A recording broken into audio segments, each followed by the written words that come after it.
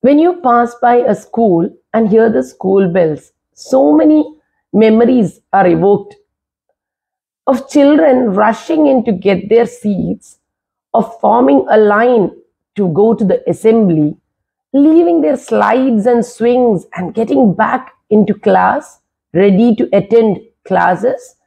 And you would see one child who is a bit late running in so that, before the teacher enters the class, you need to be in class. So the school bell is a symbol for nostalgia, for childhood memories. So today we have a poem by Imtiazdharkar. It's a century later. The school bell is a call to battle, every step to class, a step into the firing line.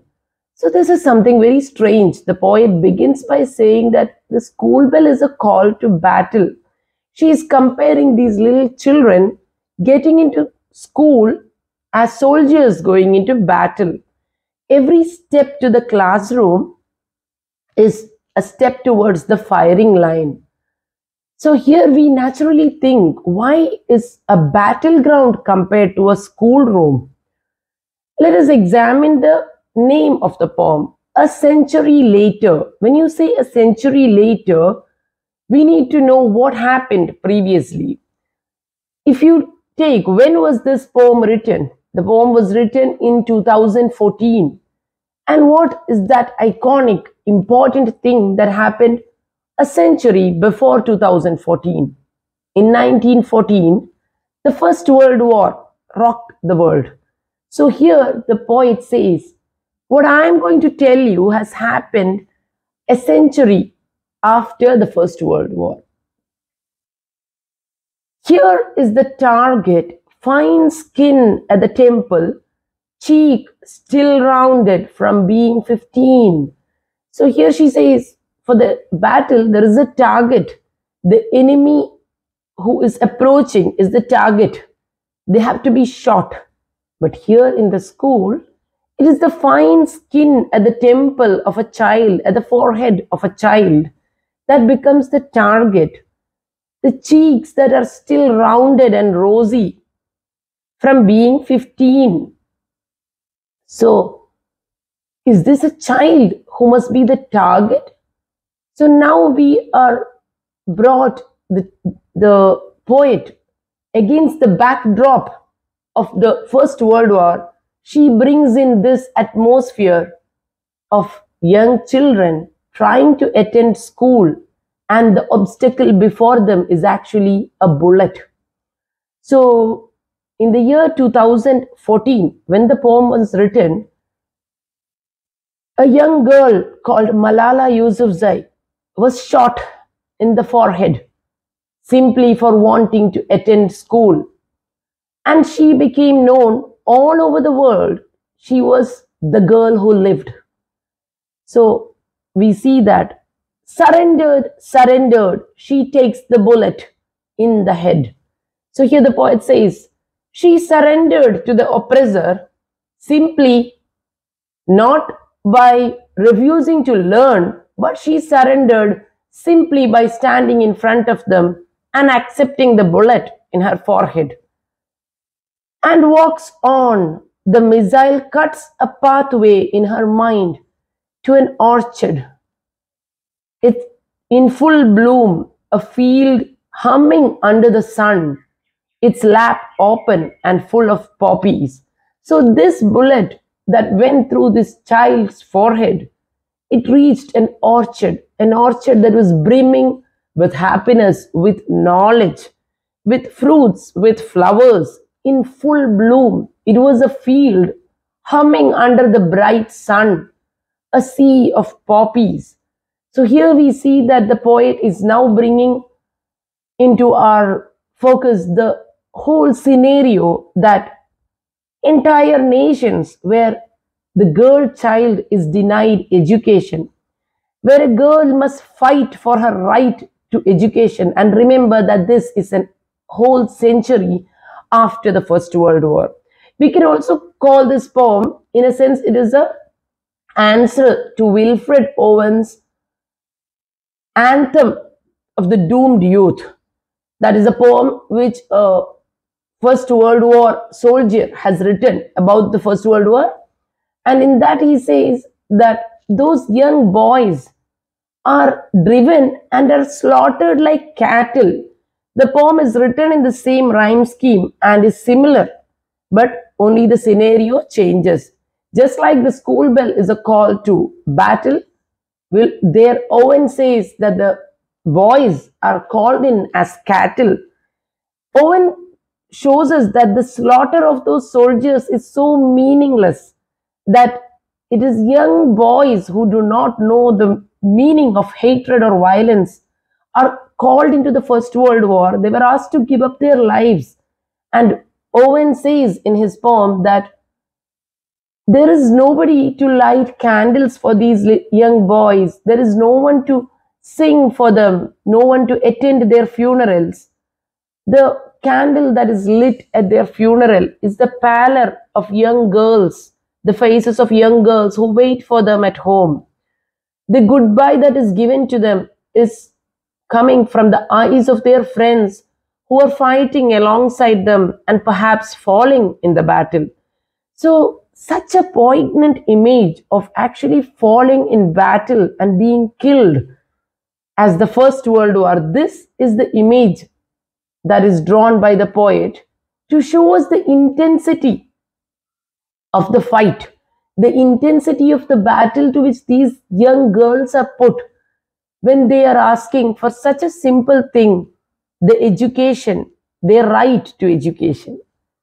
So, but here the poet also presents a positive image by showing us how Malala Yousafzai did not stop learning. In fact, she was inspiring the children around her, inspiring the girls around her, speaking at public places, such that the Taliban, who was at that time ruling Pakistan, even issued a warning to her that she would be killed, but that did not deter her, nor did it deter so many young girls who continued in their quest for knowledge. This girl has won the right to be ordinary. So here, after fighting in a battle, these children are winning the right to be ordinary. That is all she is asking for. Let me be an ordinary girl. Wear bangles to a wedding, paint her fingernails, go to school. Bullet, she says, you are stupid. You have failed. You cannot kill a book or the buzzing in it.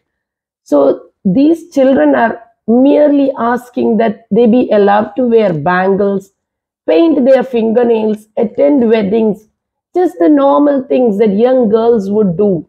But the Taliban and other such despotic rulers, religious, so-called religious maniacs, impose such restriction on children that they are denied their childhood, they are denied their education, to go out on the streets safely, for parents to know that their children will come back home safely.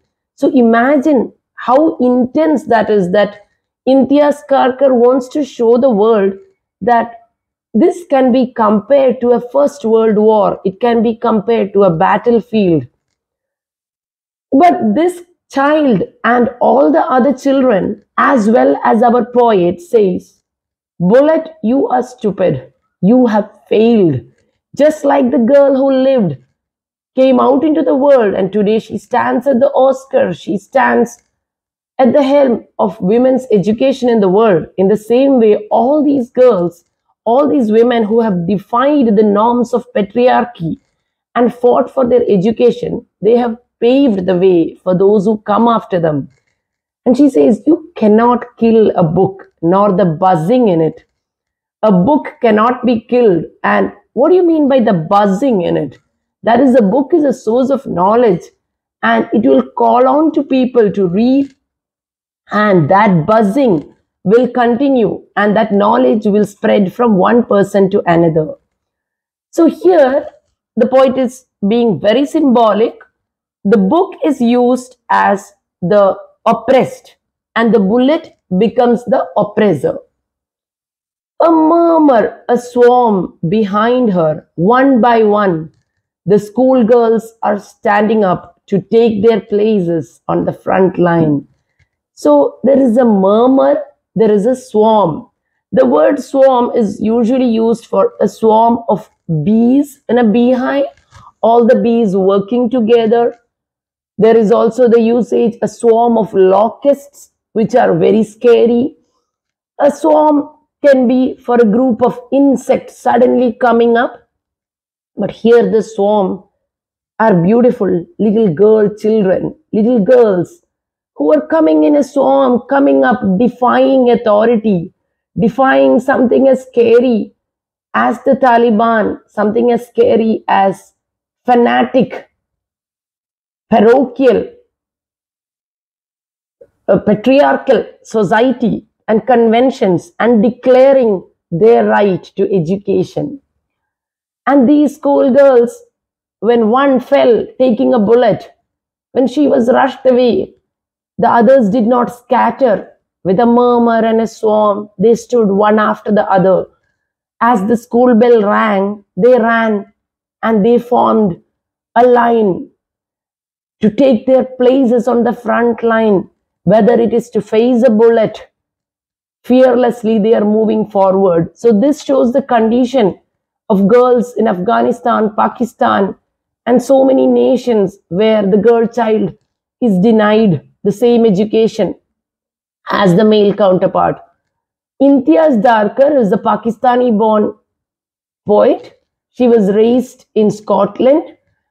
Her poems reflect her dual identity, her identity and her understanding of the Western world as well as her homeland.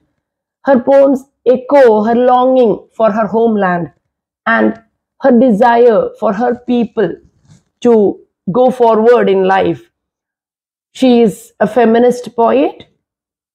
Her works also deal with gender identity, self, the identity as a woman. Thank you. A Century Later by Imtiazdharkar. The school bell is a call to battle. Every step to class, a step into the firing line. Here is the target. Fine skin at the temple. Cheek still rounded from being 15. Surrendered, surrounded, she takes the bullet in the head and walks on. The missile cuts a pathway in her mind to an orchard in full bloom, a field humming under the sun, its lap open and full of poppies. This girl has won the right to be ordinary, wear bangles to a wedding, paint her fingernails, go to school. Bullet, she says, you are stupid. You have failed. You cannot kill a book or the buzzing in it. A murmur, a swarm behind her. One by one, the schoolgirls are standing up to take their places on the front line.